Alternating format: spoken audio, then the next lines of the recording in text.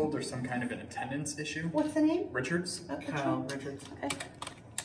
Mr. Richards, I showed that Kyle has 14 absences. Why has he been out of school? Yeah, I've just been working late at night and I've overslept. My dad overslept and didn't wake me up. Okay. Are you having a hard time reading that? Yeah. Okay.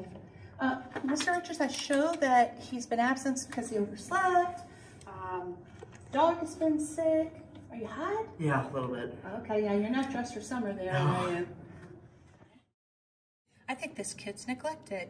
He doesn't have the right clothes, he doesn't have the glasses, his dad's not home. What should I do? Sir, freeze. Staff, we've got a level 3. We've got a neglected kid. We've got a neglected kid. Level 3. Sir, freeze. Bad call. You can do better, Rhonda.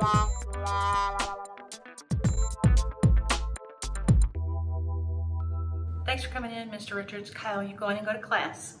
I think I'm going to call the principal.